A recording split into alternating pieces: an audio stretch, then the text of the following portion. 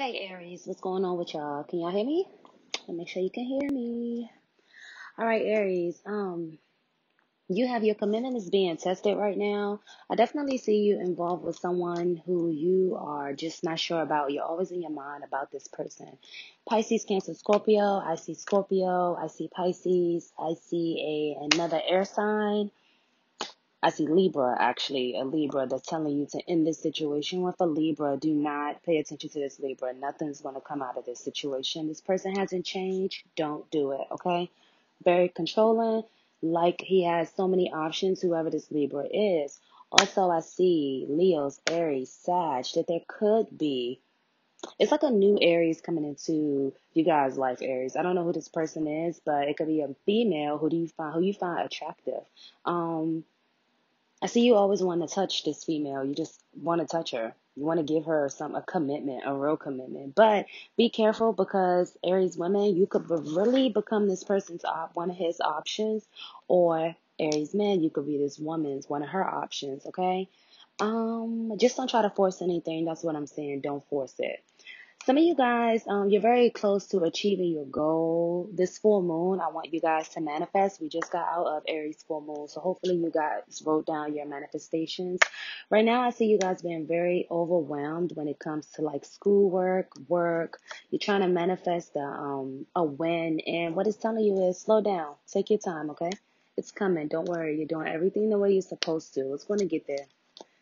You should see a big change within 6 months. Don't worry, it's coming.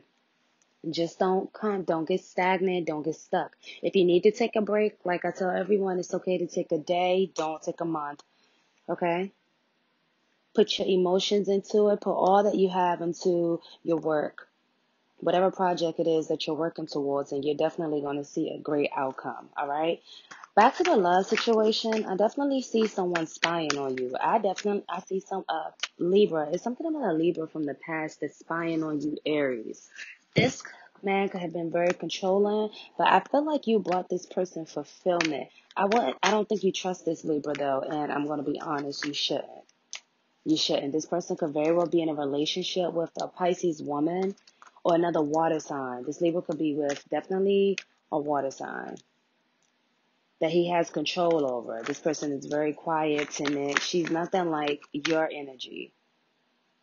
Nothing like your energy. Whoever this new woman is, she's nothing like your energy. You guys could have been like a power couple type thing.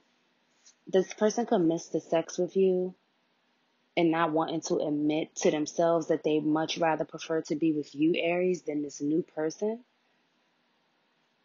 Okay, I think at one point I'm getting Gemini. I don't see Gemini, but I don't know why I'm getting Gemini. The Gemini could have very well been attracted to this water sign over you in the past, but what I'm seeing is things change now, and they feel stupid, whoever this air sign is. Your advice is to let go of the situation. You have better things coming in the future towards you.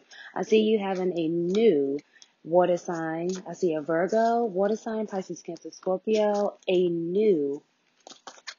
this person from your past completely tore you apart. Completely tore you apart. Yeah. You had to do a lot of self-reflection, a lot of shadow work to heal from that. This person